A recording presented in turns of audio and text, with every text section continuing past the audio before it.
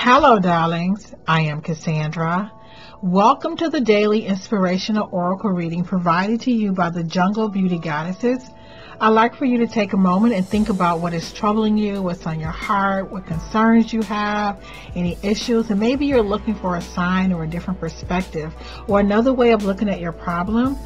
You may also allow your mind to settle in your heart and see what surfaces from your subconscious and let it resonate with this reading. At the end of this reading, I am going to give you a choice of 1, 2, and 3 pick a cards for a yes or no answer for any question that's on your spirit. It is a personal question to you, and the mystic beings here are going to answer that question. Now, I do want to warn you, they are very stern, and they give you answers sometimes that really embarrass you for asking. If your question is not too personal and you would like to share it in the comment box below and say what their answer was, to you, that would be, pretty fun to hear. So first, I'm just going to go over the 3 cards that I have and give a general energetic check-in. The first card I have for you today is from Jungle Beauty Goddess Kalahari. And Jungle Beauty Goddess Kalahari's message to you is unconditional self-love is the secret to success. The next card I have for you is from Jungle Beauty Goddess Chabi, and her message to you today is, get her in focus here, speak your truth with audacity. And the last card I have for you is from Jungle Beauty Goddess Katara and Namib, and their message to you is plant seeds that bear the fruit of your soul. So basically, this hand, the energetic check-in message for today is, in order for you to find your divine purpose, to live your supreme dream, child, you are going to have to go within the cave of your heart, okay, and find that dream that was tucked in your heart before you incarnated in this body. Now, I know that sounds crazy, but yes. So basically, when we're talking about planting the seeds, plant seeds that bear the fruit of your soul. When we're talking about planting seeds that bear the fruit of our soul, we are not talking about what we came to this earth to get, but what we came to this earth to give. So when you go to your job, and of course you expect your paycheck, that's the deal, right? There's a reciprocity relationship, and there is to be one later. We'll talk about it. But basically, when you do A, B happens. But when we're talking about planting the seeds of your soul, we're talking about you writing that book that nobody is, waiting to read. You're painting that picture that no one is asking to see, right? You're singing that song that nobody's asking to hear. You're writing a book that, that the world doesn't care. No one making a video that nobody is trying to see. When you are planting seeds from your soul, there isn't an immediate reciprocity. And sometimes, what we want, we may not even know how many people we are helping, even though you may feel like you're unsuccessful. So planting the seed of your heart, of your soul, means you really have to be in touch with your divine purpose. And the way you get in contact with your divine purpose is by unconditional self-love is the secret to success. And a lot of times the dialogue that we have with ourselves is really the most abusive. The things that we say, how we put ourselves down. A lot of times people are living beneath their full potential. I would say a lot of people are living beneath what they came to this planet to achieve, because to actually put yourself out there, to to make a channel and make videos and be patient with yourself, to give yourself time to develop and grow.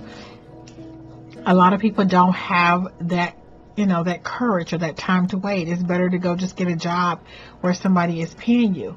But your legacy that's where your seeds of your soul, you know, the things that you leave behind that no one else could have left behind but you.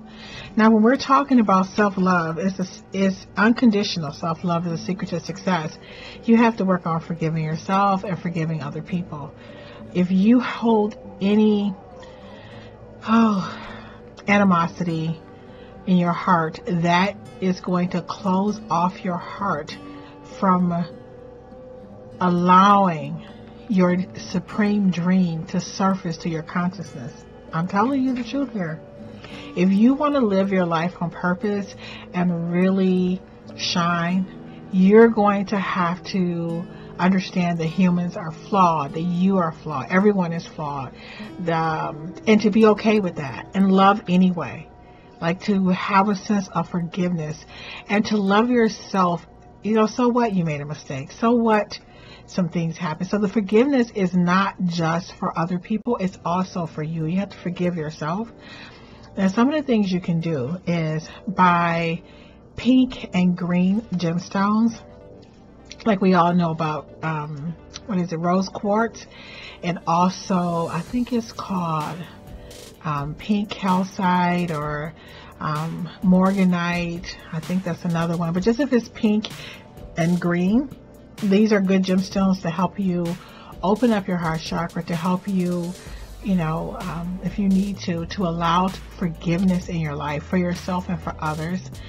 And the other thing to do to get in contact with the dreams embedded in the depths of your heart is to think of moments where you experienced unconditional love. Like, just say you were looking at the ocean or looking at the birds outside or looking at the flowers or looking at or playing with a small child, and you just had this overwhelming feeling of love. Hold that vibration.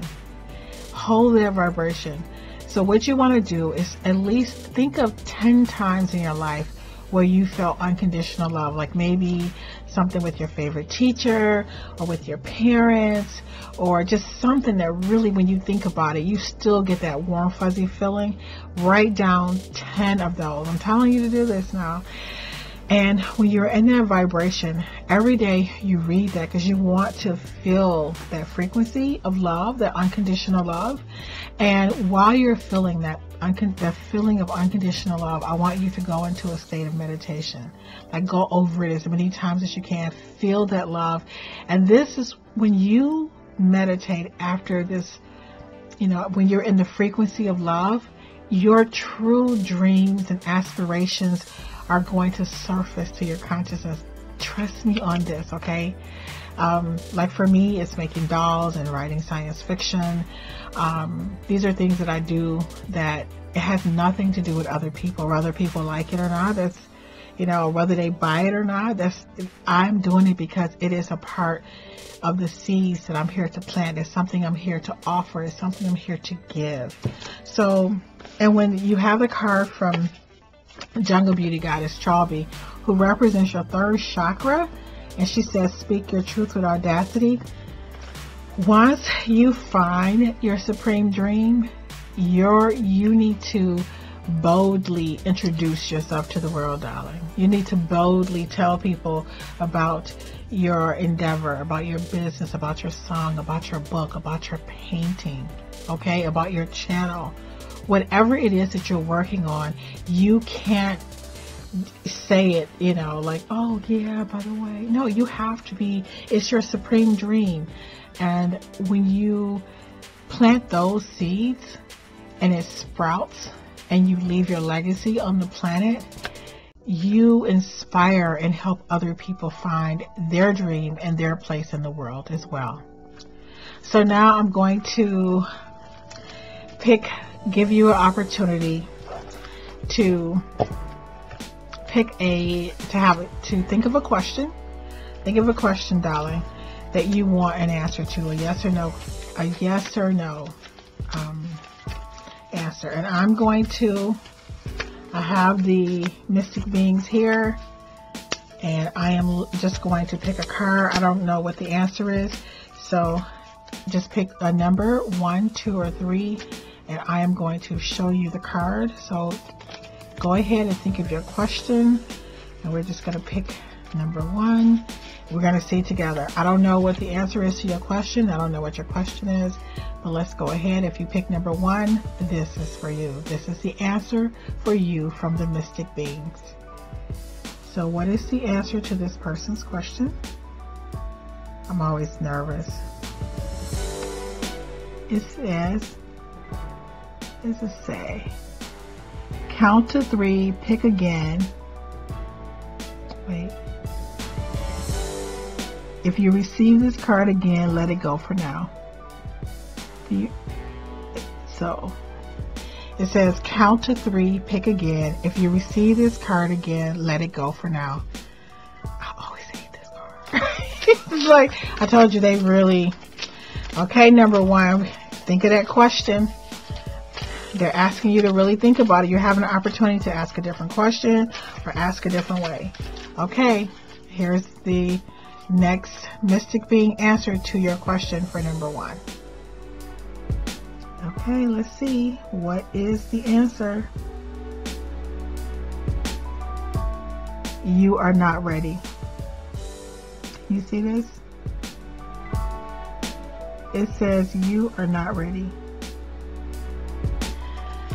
So whatever your question is, the mystic being says, darling, you aren't ready.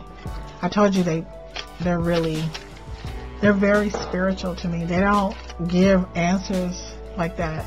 So if you have selected number 2, think of your question, and I am going to select the mystic being to give you an answer to your question.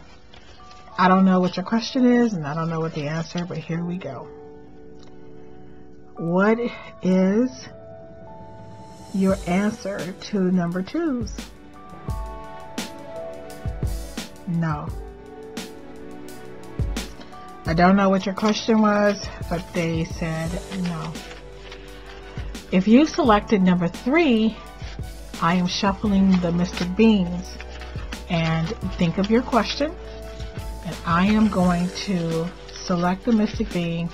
I don't know what your question is, darling, and I don't know what the answers are, but I'm going to pick a mystic being to give you some insight. So I have the mystic being in my hand, and their answer to your question is, not again. What does it say? This is the one that says, count to 3, pick again. If you receive this card again, let it go for now. I don't know why this card. I'm telling you, this is why I don't like asking them things. But let's just go and see what happens. So think of your question. Maybe you need to reword it or think about it in a different way. And I am going to pick. Oh, let's see. The answer to your question is, let's see, let's get you in focus. No. I don't know. They said no. So this is, I don't have a question in my head. So anyway, I hope this reading helps someone. Thank you so much for watching, and I look forward to seeing you in the next video.